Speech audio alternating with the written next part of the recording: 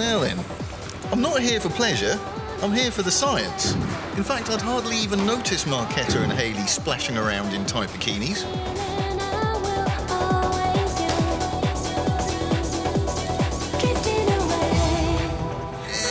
Anyway, we're here for the science, aren't we?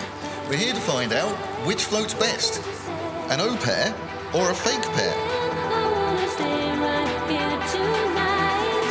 Marketa is from Eastern Europe and works as an au pair for an English family. She has natural breasts.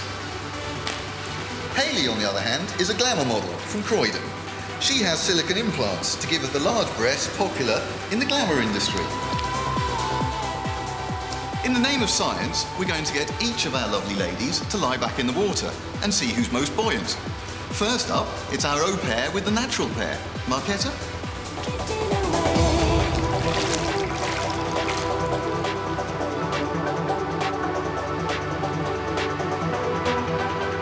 Excellent, well done, thank you.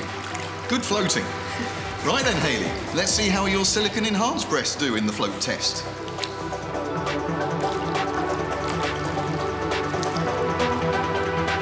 Not bad. In fact, that's quite puzzling because silicone is denser than water and water is denser than fat. So really, you should be sinking. Any idea why? It could be because my breasts were quite large to start with. Ah, what size were you before? D cup. And now? A G cup. It could be your natural fat is keeping you afloat. It might be. Thanks very much, Hayley. Up you come. My pleasure. And mine. Now, there you go. Mixed results. Not quite what we expected. But I think on balance, the silicone wins. Isn't science fun?